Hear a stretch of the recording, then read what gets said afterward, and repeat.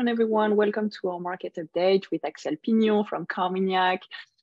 So these market updates are usually laden with jargon and reserved for institutional or expert investors. But we wanted to bring you this because we think these are very interesting. It's important to understand the macroeconomy, but also understand the stock market, whether you're an investor or you're not investing yet. I think there's a lot of great tips and knowledge you can get from this. So before we start, I actually have a very quick poll for you, 2 questions. There's no right or wrong answer, so I'm going to launch that. And I'll give you one minute to answer. So first, do you think the stock market will recover in 2023? Wow, I already see a few answers. And are you an investor? And just a quick tip for the second question, remember, if you have a workplace pension, you may not see yourself as an investor, but you're an investor in the stock market. So I'll let a few people answer. Wow, the first question is quite close, about 50-50. 49, yes. Okay, great, thank you so much. So do you think, let me end the poll and share the results with you. So 48% think that, yes, the stock market will recover, 52% no. So Axelle, it's great because we're going to look at what's going to happen, what could be happening in 2023. I'll try to give insight on that. Exactly. And are you an investor? 76% yes, so well done. 24% no or not yet. So again, we'll try to give you a few tips on how to get started, how to review your portfolio, and very practical things for you to get started. So thank you so much for answering this first poll. So you said, do you think the stock market will recover in 2023? Just a quick one to see, where we are today. This is a quick screenshot of the S&P 500, the S&P, the Standard & Poor's 500, or simply, we call it the S&P 500. It's a stock market index tracking the stock performance of the 500 largest companies listed on stock exchanges in the US.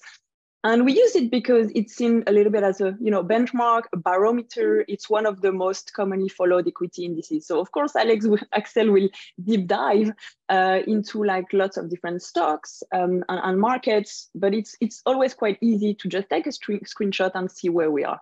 So as you can see, the stock market has been coming down for, over the past year, since January 2022. We've seen a lot of inflation. We've seen the Fed trying to, tackle inflation by raising interest rates. And we've seen a decline in investor confidence. So where are we today? Is the stock market going to go up, down? So we're going to see with Axelle what we think is going to happen next year. And Axelle, we're so happy to have you today. Welcome again. Thank you very much, Emilie, for having me. And it's a pleasure to be back with all this great community and to speak about markets. Of course. And you're back with great news. I mean, congratulations. You've been promoted at Carmignac, portfolio advisor and member of the investment committee. So this is also a little celebration. Can you explain a little bit what is your role and how what's your day-to-day job? Yeah, definitely. So Carmignac is a company selling a mutual fund across Europe and in the UK. And so our job is really on a day-to-day basis to manage this fund. So to invest in market, both equity and fixed income market. And so I'm part of the investment committee, so investment team following market on a day-to-day basis and trying to explain to our client what we are doing, explaining the move, reassuring them and help them to invest with us on financial markets. So I'm sure you're doing a lot of these updates to your clients. Definitely. And today we're focusing on what happened in 2022 at the macroeconomic level.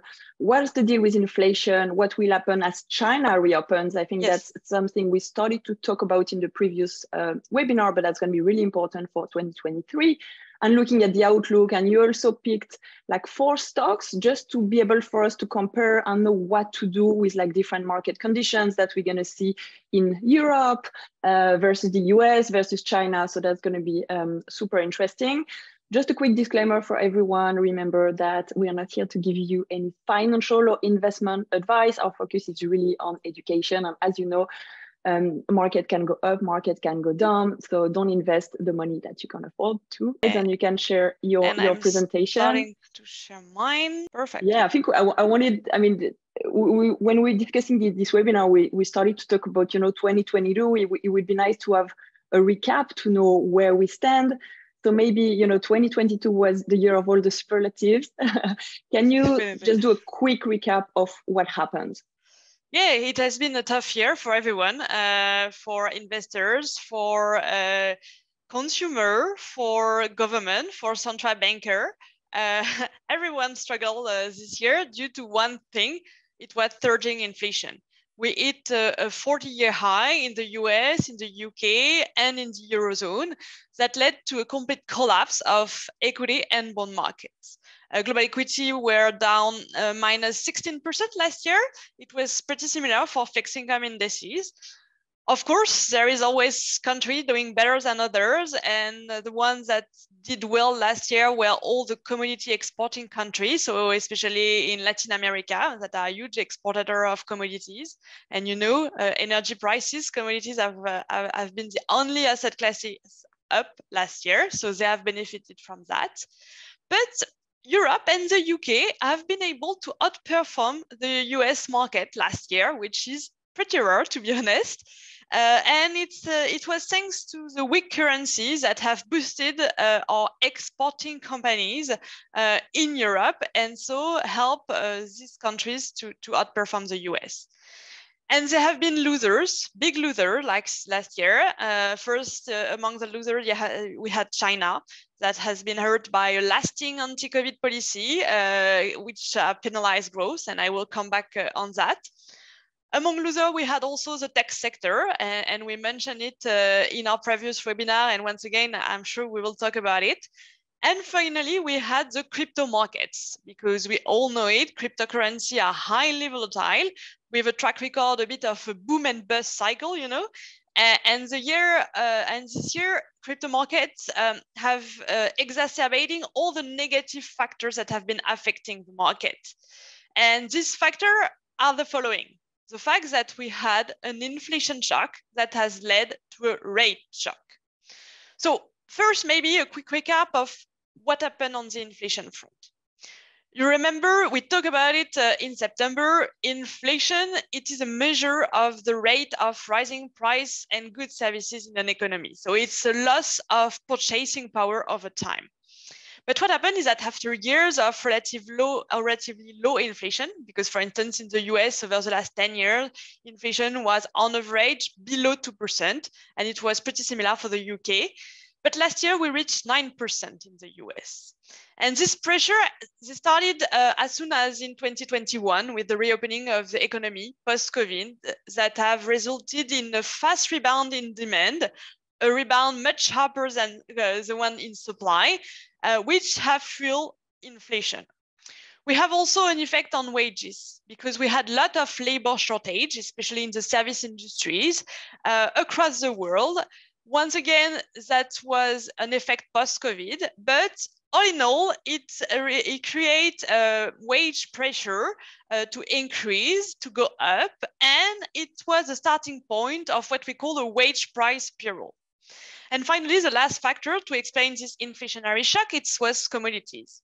It started with oil and with the reopening effect post-COVID, and then it has accelerated with the war in Ukraine, which has increased pressure on gas, but also on food. So it's an issue because when inflation is high, it feeds itself. So when workers receive a wage hike, they demand more goods, more services, and this in turn causes price all over the place to rise. And then it becomes very, very tough to go out of this inflation loop. And so this is why last year, central banks across the globe has to step in very, very quickly to stop this inflation. And what they did is raising interest rate across the world, which creates this rate shock that had a direct impact on both equity and fixed income. Thanks, Alex, for Axelle for this recap on 2022, and it's definitely something we talked about over the past two webinars, where it was really hard to see where are we going. But now, if we just move forward, let's turn to 2023. What's going to happen in terms of growth, in terms of inflation? We're hearing a lot of discussions, press, news about recession, about inflation. It can look a bit scary for investors. So, how we should approach 2023. So first, for 2023, we have a good news on the inflationary front, because the peak of inflation is finally behind us, as you can see on the chart. And we are now entering a period of decelerating inflation in both US and Europe. And this deceleration of inflation is led by what we call the most cyclical component of inflation, namely energy prices that are turning lower, and the fact that we have less bottleneck after the strong supply-demand imbalance that we had post-COVID.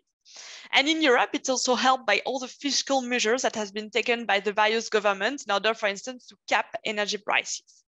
So slowing inflation, it's a relief for everyone, and even for financial markets that have rallied a lot since the lows of October. For instance, the S&P 500 is up 12% since October. So we see that it's a relief. But there is one component of inflation that remains highly resilient. It's wages. And wages are still growing at a very quick pace in the US, but also in the UK. In the UK, in the private sector, wage growth is around more than 7%. So it's quite important. And it's feeding inflation on a sticky manner, which make us think that inflation will not go back below the 2% like we used to know over the last 10 years. Because if we add to the fact that wages are still going up, there is also several structural reasons that make us think that inflation could be above what we have known over the last 10 years. And this thing has became real with the pandemic and the war in Ukraine, because we realized that, for instance, the supply of labor, strategic commodities, or even the diffusion of technologies are subject to new constraint. And as soon as we have the word constraint, it means inflation. But this comes also on the top of several structural trends that over the last year were highly disinflationary and are now reverting. Among them, we have the acceleration of the energy transition, which is leading to massive investment in renewable energies, alternative energy. And therefore, as it is huge investment, it's costly over the short and medium term, and therefore fueling inflation. But we have also a reason behind, which is globalization, because over the last year, what we had is that global trend has been declining as a percentage of GDP.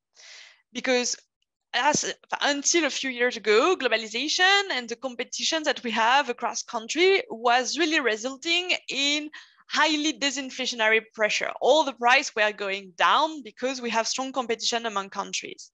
Now government, consumer are pushing for what we call nearshoring or reshoring, which is really the transfer of a business operation to a nearby country.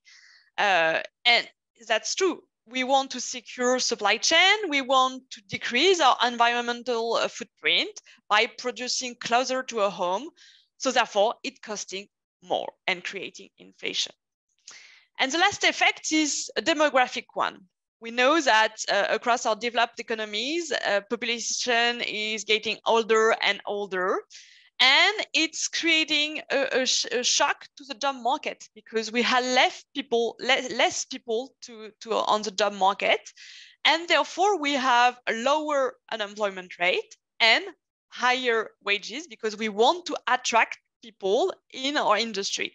And so it's putting pressure on wages in a structural manner. And we have also the same issue in China, because I don't know if you heard, but 2 weeks ago, we had the big news that for the first time since the 60s, the Chinese population was decreasing. So there is less and less young people in the Chinese job market. Therefore, we need to pay them more in order to attract them in the company. And it has an effect for China, but also for the rest of the world. So all these structural forces will cause a higher inflation backdrop, that's for sure. But can inflation be a good thing? Because that's the question that we want to know. And surprisingly, yes. Because while inflation can be harmful, too little inflation can also weaken the economy.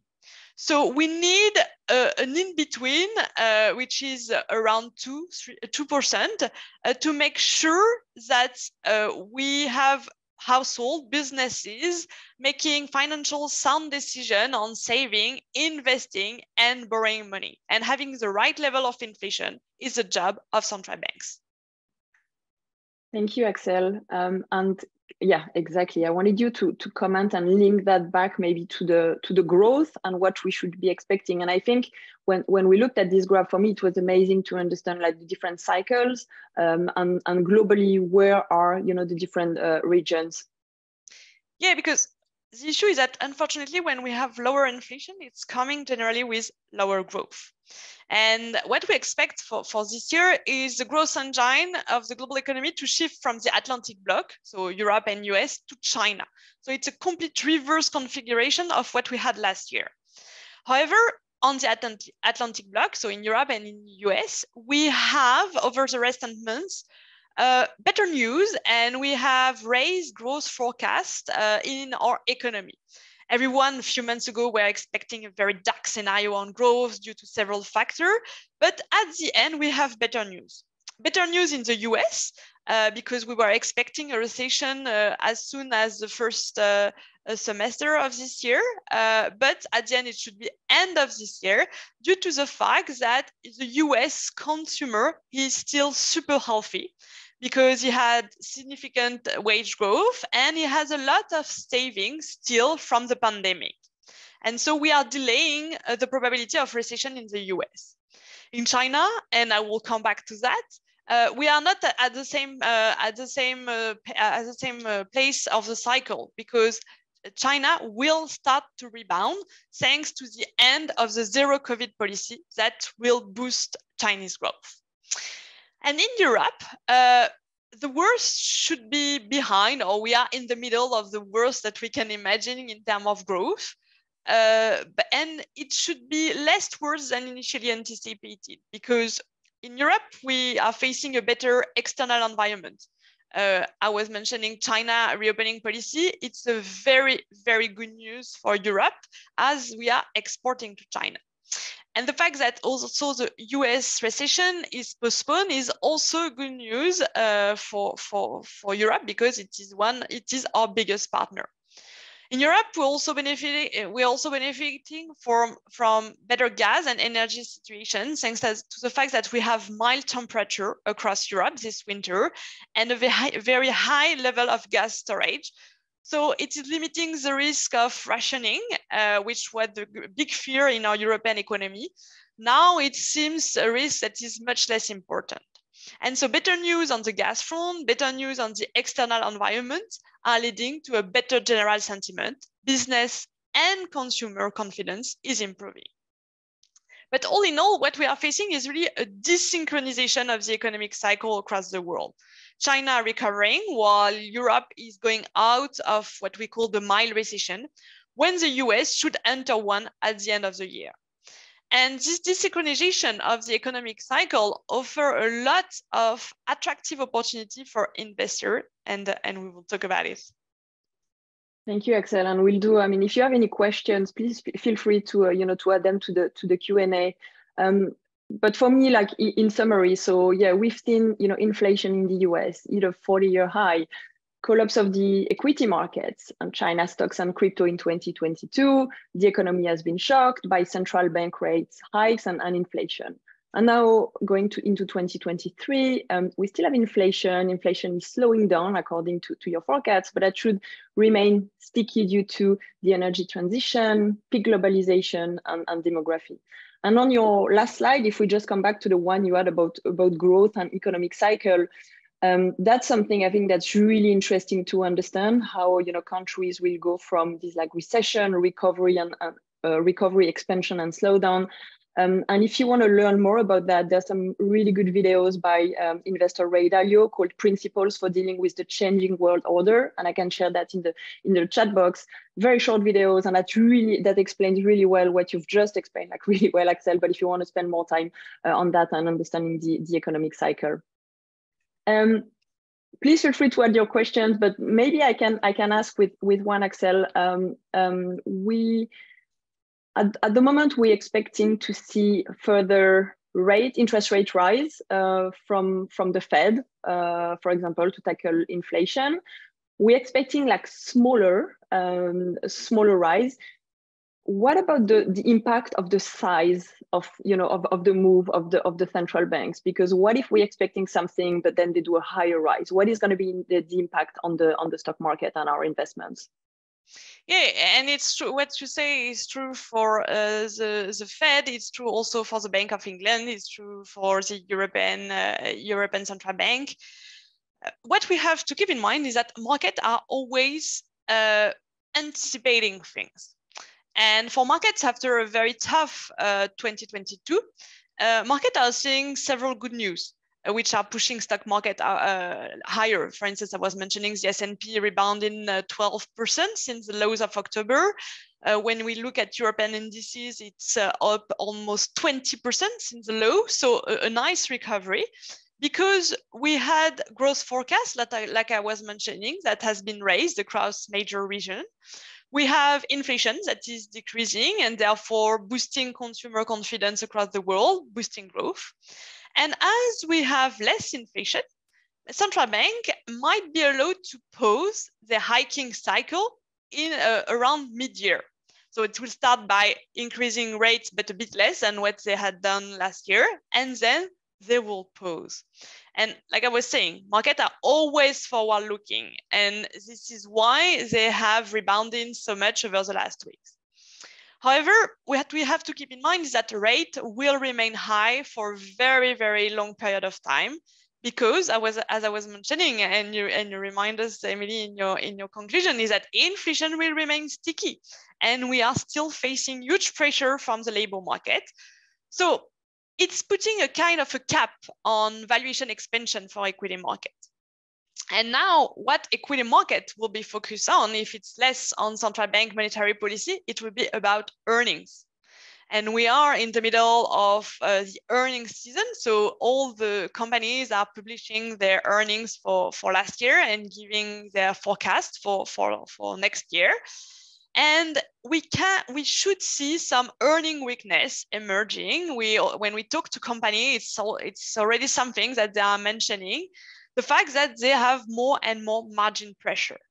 More margin pressure because until now, they have been able to raise prices and people were still consuming. But as inflation will start just decreasing, but wage will remain super high, companies will be less able to keep raising prices like they did last year. And therefore, margin will get squeezed in the middle.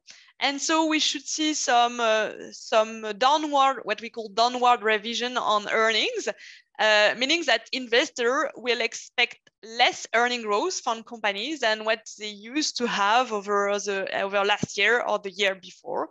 And therefore, it can keep some kind of pressure on equity markets for this year, or at least the first part of the year, just the time to just adjust, your prediction and everything.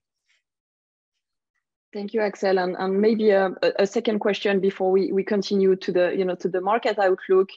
There's been a lot of news in the tech sector recently, and a lot of layoffs actually.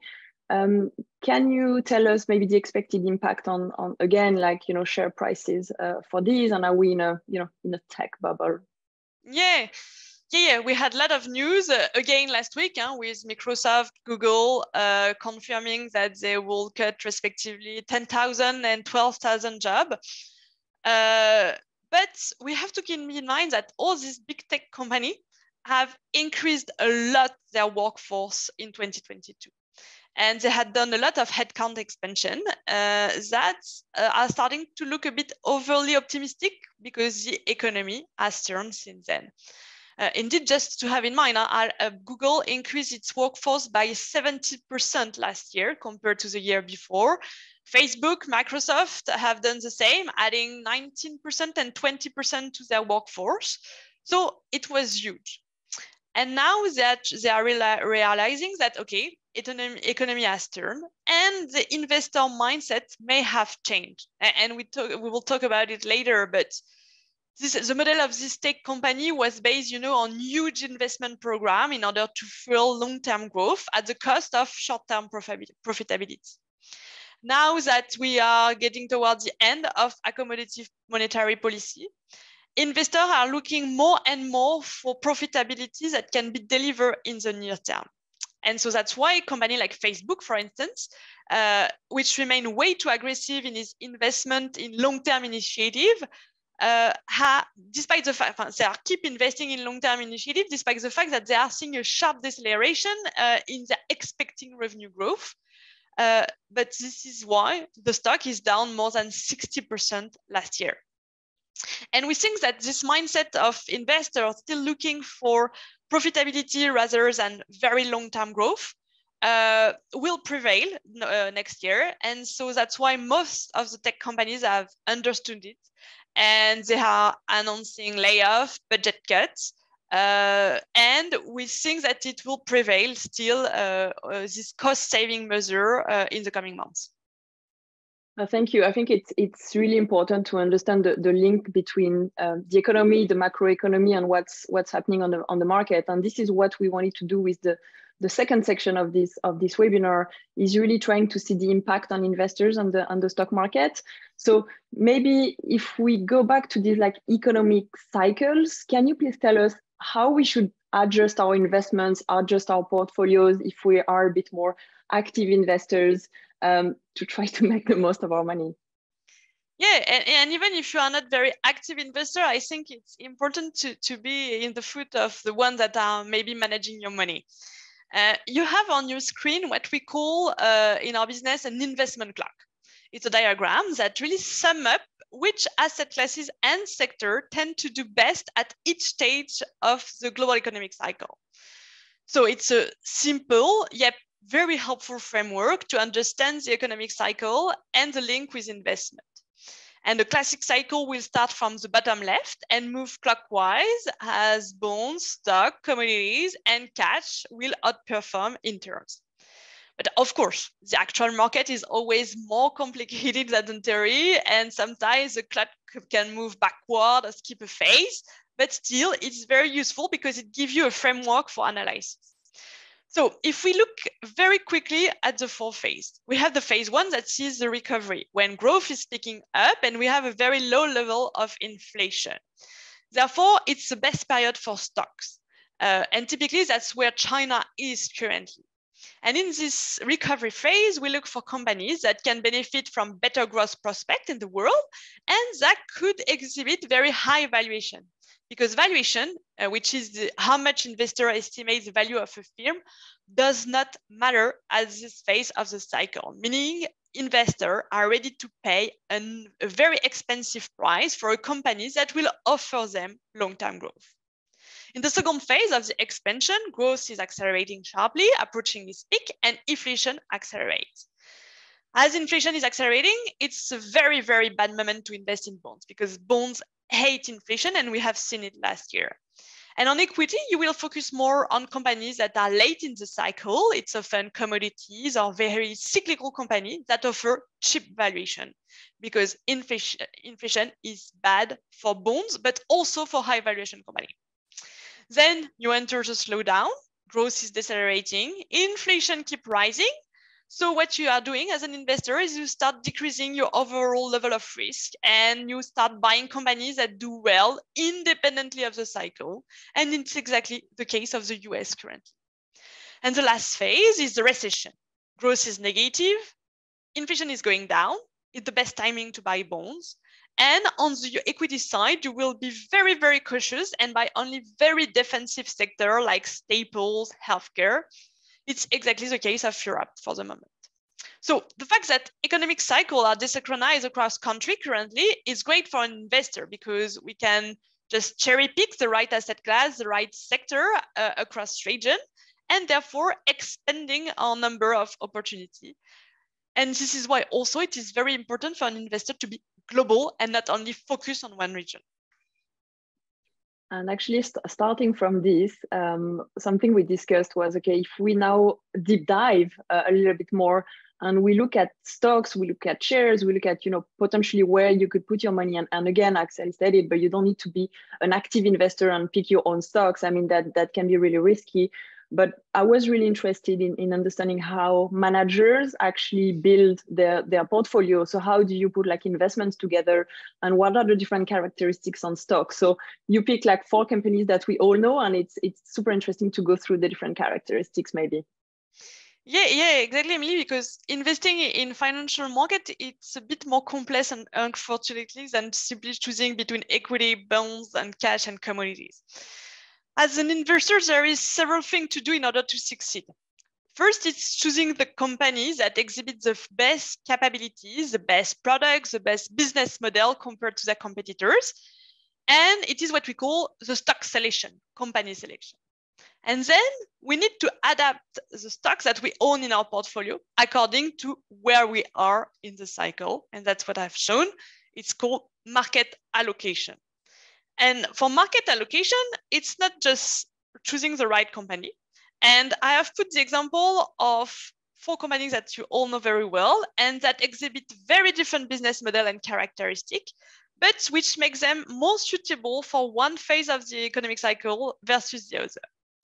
So let's start. If we take Tesla, that design and manufacture electric vehicles, and Volkswagen, which is the German multinational automotive manufacturer, both of them are producing cars, but they are exhibiting very different characteristics. Because for Tesla, for instance, you have a growth trajectory that is very steep and much more attractive than for Volkswagen. However, Tesla management is more focused on volume target over profit, meaning that they are investing a lot of money, they are doing aggressive price cuts on their vehicle, and that was all over the news over the last days. But the idea of cutting price is really to boost demand. So if margin per car is higher than Volkswagen or any other classic car company, as investment is super high and volume are much lower than Volkswagen, for instance, at the end, the net income, the global net income of Volkswagen is higher than Tesla. But growth prospects over the long term are better for Tesla than for Volkswagen, which justify, and that we have the price earning at the bottom, which justify higher valuation for Tesla because I'm able to pay more money for Tesla because I can have very long-term growth prospects. But with this characteristic in mind, a company like Tesla will be more suitable for the recovery phase of the cycle because you remember in a recovery phase, we are looking for companies that can benefit from better growth prospect and that could exhibit high valuation. While a company like Volkswagen is better when global growth is at the top, inflation is rising because Volkswagen is boosted by the global economic cycle. And as inflation is rising, investors are much more focused on valuation. So that's the example of Tesla and Volkswagen. But then you can find other companies that can fit well, for instance, in the slowdown phase. And I think a company like Microsoft could be interesting because Microsoft is really the top beneficiary of a growing digital shift. And meaning that they are really able to grow independently from the global macroeconomic cycle. So if global growth is slowing down, we don't care. Microsoft will survive. They have a high profitability and they are not that expensive. But during the recession phase, Nestle will be a much better idea because if sales growth over 5 years is 0%, so not very attractive, what is interesting is that it's super stable. And a company like Nestle is almost not impacted by the global environment. They offer nice profitability and very sound fundamental, which could be very interesting in a recession phase. So it's really picking the right sector, the right kind of companies. And for that, you just do financial analysis of the key characteristics. And now if we're looking at, more broadly, like what are maybe Carmignac, what are your investment themes, in the current environment? We discussed healthcare, we discussed luxury in the past, we discussed China, but what are you looking at the moment? Yeah, because like I said, the reality of market is not always matching perfectly the theory. So that's why I wanted to go with you through the thematics that we are judging super important today. The first thematic, and it's a country actually, it's Europe. Because we think that Europe could go well because in the coming months, because as I said, recession is ending and we are getting towards the recovery phase, which will be, as you remember in the investment clock, a tailwind for equity. And Europe is also benefiting, like I mentioned earlier, benefiting from several important tailwinds. The fact that China is reopening, the fact that we have lower energy prices, and the fact that Europe is exhibiting much more attractive valuations than the US, which is highly important in a world of higher inflation. So we think that definitely Europe could be a good idea versus the US in terms of investment thematic. Then if we look more on a sector approach, I mentioned it in our last webinar, and it's still true. The luxury sectors could still be a good idea. We talk about it, it's a recession-proof sector because, luxury brands are pretty insulated in economic slowdown because most of their sales come from the super wealthy people. Just a reminder, luxury brand count on just 20% of its client 20% of their client make most of the sales. And these clients are the ultra wealthy and very wealthy people, meaning that they are not impacted by any economic recession. And this company have a huge pricing power. A company like Hermes, for instance, have been raising prices across during the last weeks without any issue. And luxury company will benefit from the recovery of the Chinese consumer. This should benefit to China, but also to the rest of the world because Chinese people will start traveling again and buy in Paris, in London, and across Asia. Another sector that is interesting is healthcare. I mentioned it, it's very, very a defensive sector, not sensitive to inflation and relying on very structural trends like aging population, the fact that we are having more and more chronic disease, for instance, and also the fact that we are a huge increase in healthcare spending in emerging markets. So all these trends are huge support for the healthcare sector, and it is whatever the economic outlook could be. And then there is a last sector, which is oil. Oil, it's typically the thematic, if you listened to me earlier, that we should not buy at this stage of the cycle. But as I said, the reality of market is not always matching perfectly the theory. And today, all companies are supported by several facts, like the Chinese reopening. China will ask a lot of oil in order to support the reopening of their economy. And over the medium term, beyond just the China reopening, we will have a demand that is pretty stable because the energy transition takes time. So demand will remain quite stable. But at the same time, supply is super constrained in the oil sector. There has been no investment in the oil sector over the last 10 years, meaning that today we have a huge imbalance between demand and supply of oil, which should support the price of oil and therefore oil companies. In your outlook, you mentioned the case of China, and we see it here in your graph that is desynchronized with the rest of the world. Do you see it as an investment opportunity? Yeah, I mentioned the four thematic just before, but there is a fifth one, which is China, who should stand apart this year. And it has not always been the case. Unfortunately, last year, China's stock reached their lowest level since 2005. Due to several risk factors that has been impacting a lot China in the past 18 months. And these factors are reversing right now. The first factor that was highly negative for China was regulation, especially regulation on tech company. It was super, super restrictive. And I think that one good example is that 18 months ago, Chinese authority ordered the App Store in China to remove Didi. Didi, it's the ride-hailing giant, really the equivalent of Uber, as big as Uber in our economy in China. And Chinese authorities say, no, we are removing Didi because the platform was illegally collecting user data. So Didi user that still have the app where could use it, but they were not able to have new user. It was completely impossible to upload the app.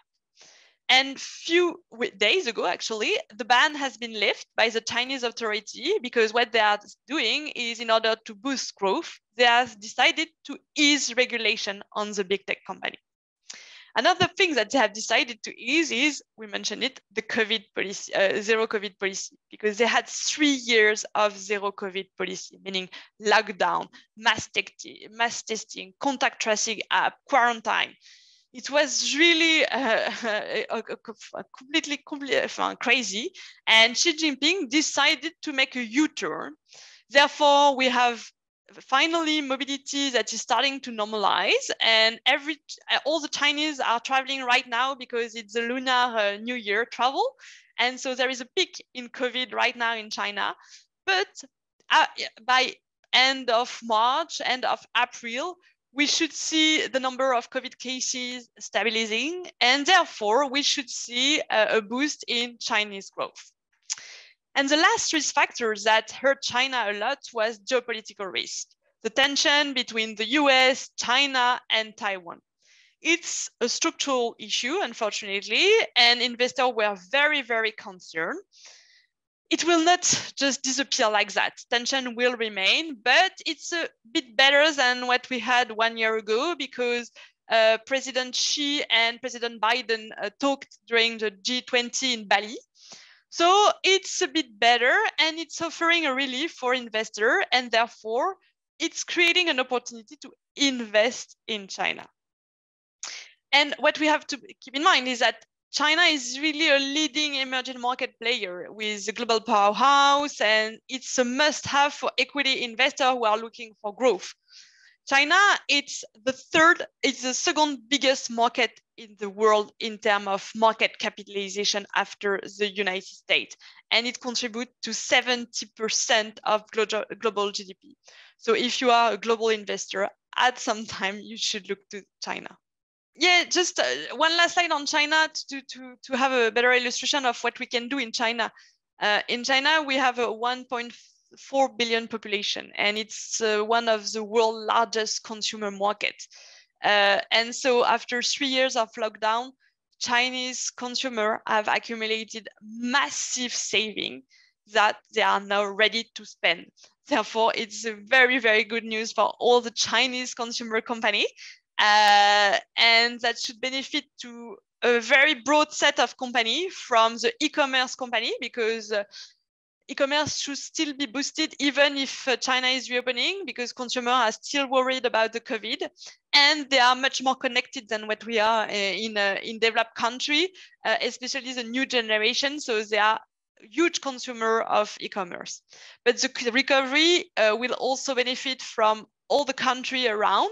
We have, for instance, a huge boost of reservation for Singapore, but also for European countries. So the fact that the Chinese consumer will spend a lot of money will be a good news for Chinese consumer company, but also for a company outside China.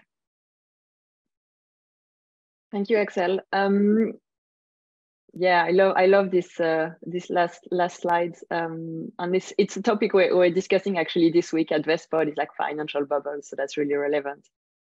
Yeah, because it was to conclude, because we talk about China, we talk about the big tech, and I think that beyond the economic cycle and the implications that it had on market, we have this very, very long trend on financial markets that are super important, and that's a kind of bubble. And the most recent one has been the FANG, so the Facebook, Amazon, Apple, Netflix, Google. The FANG, it was really the reference over the last decade, the best way for investors to capture superior growth versus the rest of the market in an environment, to be honest, where growth were pretty scarce.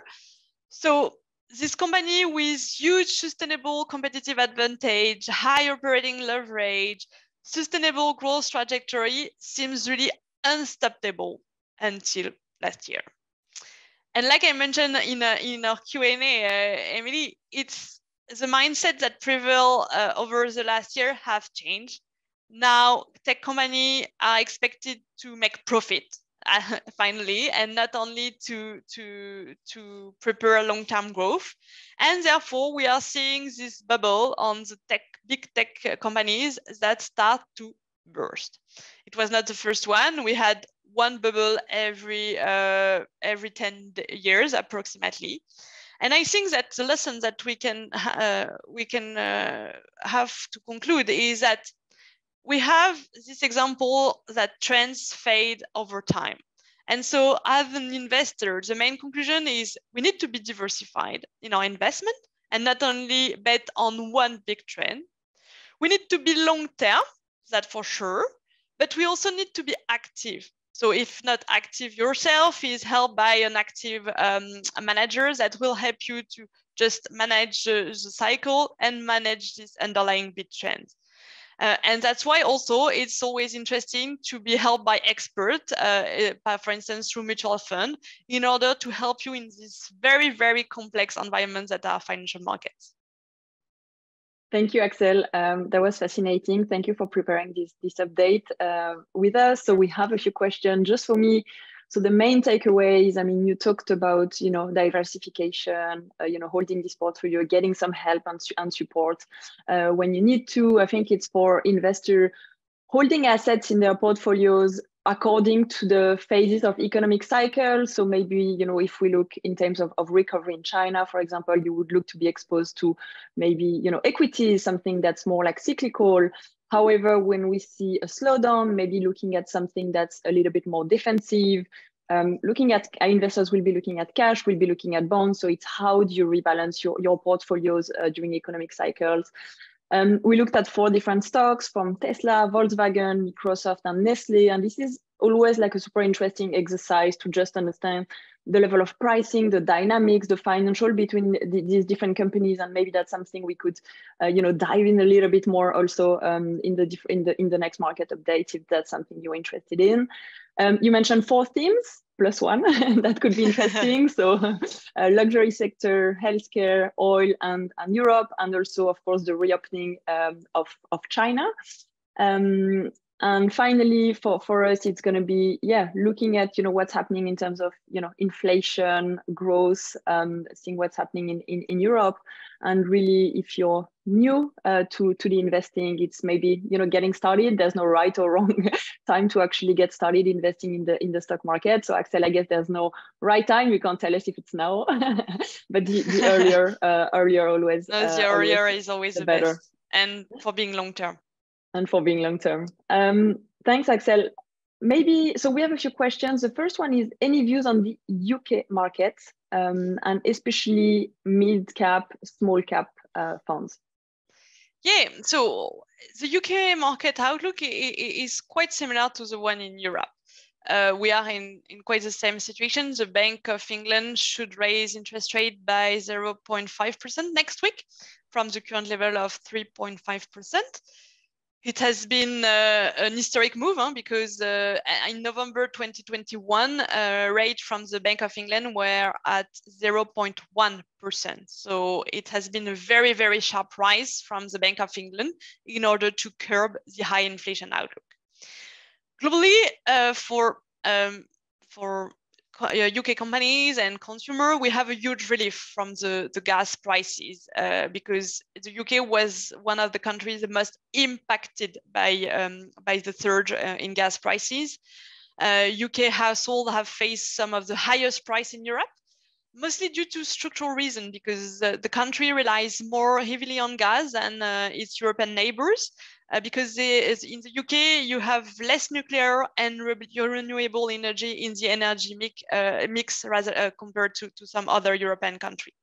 And also the UK it does not have a lot of capacity to store gas. Therefore, they have been forced to buy on short-term market where there is a much greater volatility in prices. But as we have now the relief on gas pricing, inflation is going down from 10.7% in November to 10.5% in December, and keep decreasing. And therefore, it's a relief on inflation and on the Bank of England, and also for equity investors. You have to keep in mind that the UK economy is super cyclical. Therefore, they are very sensitive to all the trends you have in the market. So they will be more sensitive to inflation, but they will be also more sensitive to disinflation. And when we have a slowdown, they will tend to be more sensitive to the slowdown, the same when we have growth going up. But the issue with the UK, and the same for Europe, the same for the US, is still long-term inflation, because what we have in the UK, especially, is that more people in Britain than in any other developed countries have left the labor force since the start of the pandemic, which is limiting production and adding to price pressure. And so British inflation is one of the highest among large economy. And what we are seeing is that UK business investment has been lagging behind historical average due to the uncertainty after the Brexit. Therefore, it's some things that the Bank of England have to keep in mind, and some things that, same for the US and for Europe, will put a cap on the valuation expansion in the equity market. So then you are looking at earnings, therefore growth as a key driver for equity. And when we look at growth, the data suggests that the UK did not fall into recession in the last quarter of the year, which was widely anticipated. So it's better news than expected. However, the fact that we have higher interest rates, that is pushing more and more pressure on borrowers, the fact that with this higher interest rate will weaken the housing market and will erode the consumer confidence, will mean that recession should only be delayed and not really avoided. So it will be something that could hurt at some point the UK company in 2023. And so you have to be very selective, like I mentioned, choosing the companies that are exposed to China, for instance, choosing the companies that will benefit from the fact that last year the pound has been much weaker, boosting export, and finding companies that can do well in an environment where inflation remains super sticky. Thank you, Axelle. We have a question about selecting funds to follow the cycle, any key metrics, and maybe something I would add to that is you mentioned China. I think historically for me it's been a bit challenging to get exposed to China, just to find the right funds. So how can we get started doing some research about the funds? Yeah, so in terms of funds, you have different kind of funds. So you have equity fund, and then within equity fund, you will have funds that invest globally in the world. You will have funds investing in the UK, investing in Europe, investing in China. And you will have funds more exposed to what we call growth stocks. So the stocks that are performing well in some kind of environment, or funds that are exposed to what we call value stocks. So stocks performing in another kind of world. The best thing to do is just, if you want to get exposed to equity, and if you don't want to manage it, is to take a fund that is very broad in terms of style and in terms of region. Therefore, you just let the fund manager do the job and do the allocation for you. And what could be even more interesting is buying a fund that is not only invested in equity, but also mixing equity and bonds at the same time. It's called diversified fund, mixed fund. And that's super interesting because they will do the allocation within the equity, and they also at the same time will do the allocation between bonds and equity. And so perfectly playing the investment cycles that I've shown you. And talking about China, that's true that as an individual investor, it's quite tough to invest in China. Because if China offers great investment opportunity, it's a highly volatile country, highly volatile equity market, and so you should be quite an expert to invest well in China. And you should be very selective in China, much more selective than any other market. That's why, for instance, at Carmignac, we only focus on the new economy stocks, the ones that have the better potential according to us. Because the China new economy, it's really the result of current strategic plan from the Chinese government that are planning to make China more technology self-sufficient, and therefore really pushing for the development of Chinese tech company. And within this China new economy, you have all companies linked to consumption, technological innovation, health, urbanization. That will be the key driver of the Chinese growth. But being very selective, you can really exploit the potential of the Chinese economy over the long term. So what we do is that we have, for instance, at Carmignac, 2 funds that invest massively in China, one fund named Carmignac Emergent and one fund focused on China named Carmignac China New Economy. And what we do is that rather, for instance, to just replicate the stock market index, we are looking for stocks that we believe offer the best potential based on our country expertise. Because at Carmignac, we have been investing in China for more than 30 years. And so we really believe that it's key to go in China, to visit company, to meet and talk to the company businessmen, to identify competitors, to identify the partner in order to find the best opportunity while reducing the risk. And so that's why relying on an expert on a country like China is even more important than for the US or for Europe. Thank you, Axelle. We have like 2 more minutes. I just wanted to launch a very quick quiz, a last poll for everyone. And I know there's a few outstanding questions, but we'll answer these actually maybe in the follow-up article, and we will also be sending the recording. So if you're still here, we have a quick poll, 1 minute. And I hope you listen to Axelle. So the first question is, when an economy is in a recovery phase, so for example, we talked about China today, what in theory should you, an investor, hold in your portfolio? Cash or bonds or equities? Then what is likely to cause sticky inflation in 2023? Is it higher prices for goods or higher wages in the service labor market? And finally, did this seminar help you to learn more about the stock market? This one is an easy one. I'll give you just 1 more minute. And great, yeah, we see some great answers here. So I'm just gonna end the poll because I know you all need to go very soon. Let me share the results. Yeah, so well done. In a recovery phase, you tend to look more at equities, shares, and growth. And what is likely to cause sticky inflation? Higher wages. And did this webinar help you to learn more? Yes, thank you.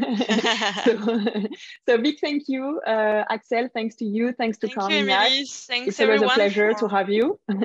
Yeah, thank you. And we've added a few resources in the chat box, so that there's amazing information on Carmignac's insights page. So I would definitely go there. There's a lot of videos and articles. You can follow Axelle on LinkedIn, and we'll prepare like a YouTube video. We'll prepare a podcast episode, and we'll write our main takeaways. Everything is going to be available on Vestpod next week. So thank you, everyone, and have a good afternoon. Thanks, Axelle. Bye. See you soon. Bye.